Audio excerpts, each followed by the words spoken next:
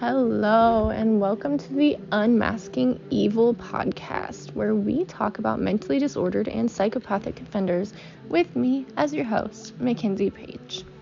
Now, I created this podcast to give some insight into a few infamous serial killers, which I've narrowed down to 5 that are commonly known across the globe.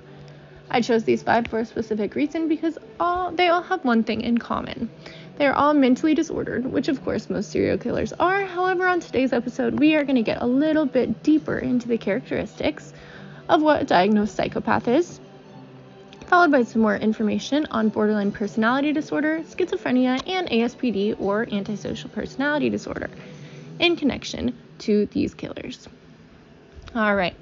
Starting off strong with one that we all know thanks to the popular Netflix series Dahmer, we are exploring the case of Jeffrey Dahmer through the lens of borderline personality disorder. Now, if you don't know, Jeffrey Dahmer is one of the most notorious serial killers in American history.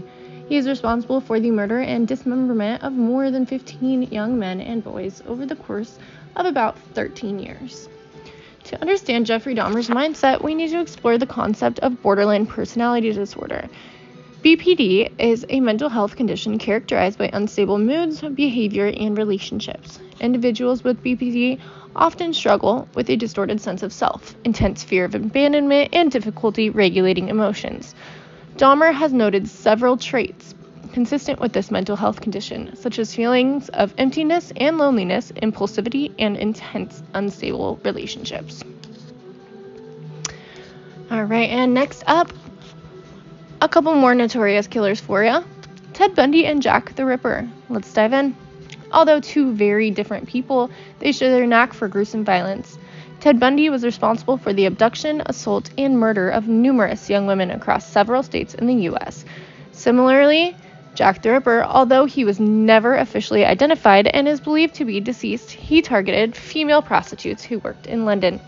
Both killers preyed on young, vulnerable women. They also share in their psychopathic tendencies. They were highly manipulative and skilled at charming and deceiving these young women in which they had no empathy or remorse for, saying that these murders went unsolved for years. At its core, psychopathy is marked by a profound lack of empathy and remorse, as well as a tendency towards impulsivity and a disregard for societal norms. Individuals with psychopathic traits often exhibit superficial charm, manipulative behavior, and an unfathomable sense of self-worth. I think we can all agree that these two fit the description of a psychopath very well. As John Wayne Gacy or as the Killer Clown. Either way, he was an American serial killer who murdered at least 33 young men and boys in just 6 short years. His behavior and actions align closely with the diagnostic criteria for what we psychologists call ASPD or antisocial personality disorder. ASPD is a mental health condition characterized by pervasive pattern of disregard for and violation of the rights of others. Individuals with ASPD often display traits such as deceitfulness, impulsivity, aggressiveness, irresponsibility, and a lack of remorse for their actions. Gacy would often lure his victims to his home under false pretenses, then subject them to sexual assault, torture, and murder. These crimes were characterized by extreme violence and brutality.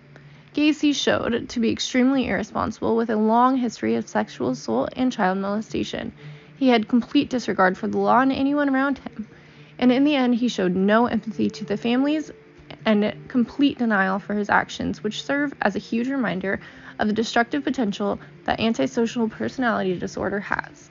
His actions only begin to show the devastating impact that this disorder can have on individuals.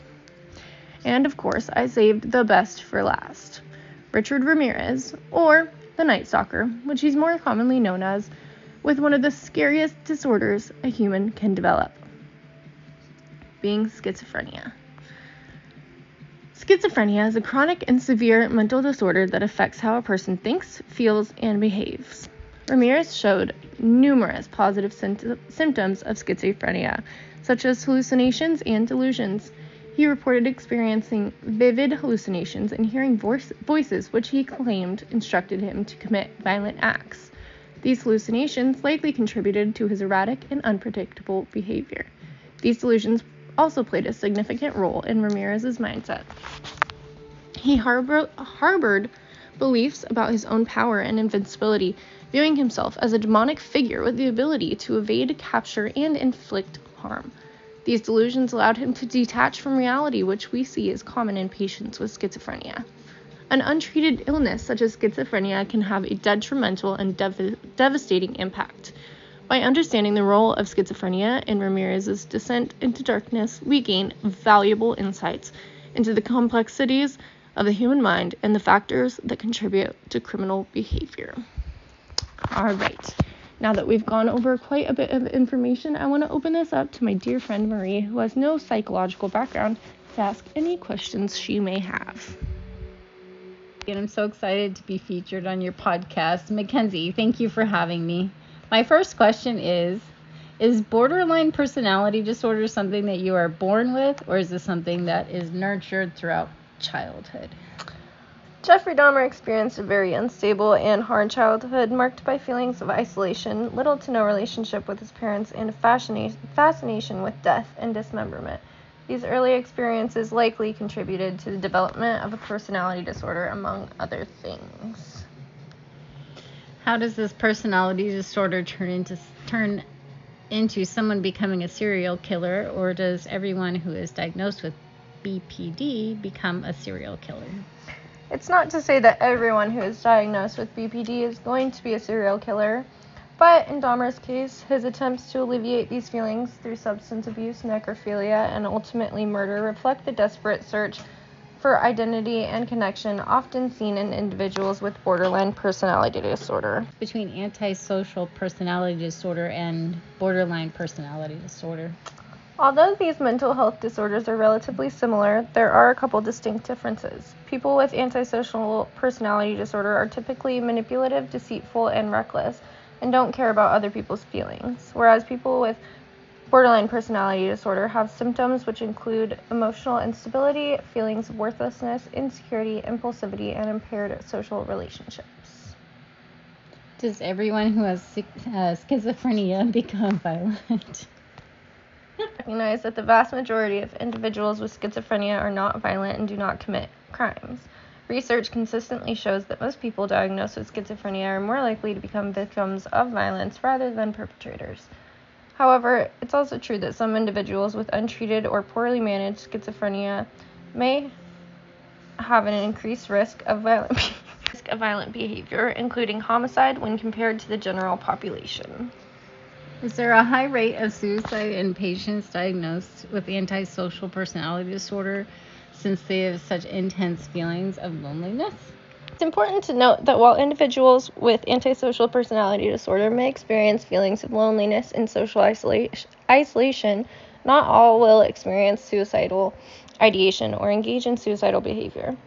Suicide is a complex phenomenon influenced by a multitude of factors, including biological, psychological, social, and environmental factors.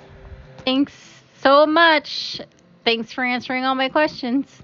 Thank you for coming on our podcast, Marie, and that is it for this episode of Unmasking Evil. Join us next time as we continue our exploration of the minds of history's most notorious criminals. Everyone stay safe, and thanks for listening.